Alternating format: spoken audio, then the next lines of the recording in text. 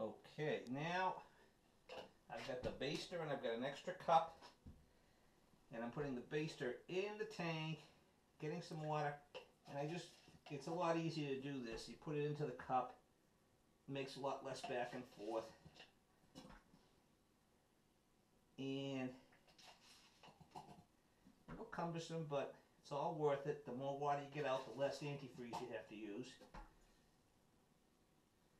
And then as the cup fills up, I just carefully pour it down the drain here. I know it's a little gross, but it's a sink. What are you going to do? Wash it out. Alright, so get that. And then we're also going to hit toilet bowl. I already used this cup to scoop out a bunch. You can see there's less. But now what I'll do is, again, just put the baster in. Fill this up. You don't want to take all the water out of here, because there has to be a little left to keep the seal. But then you can start, dump it right out into there. Put this down here.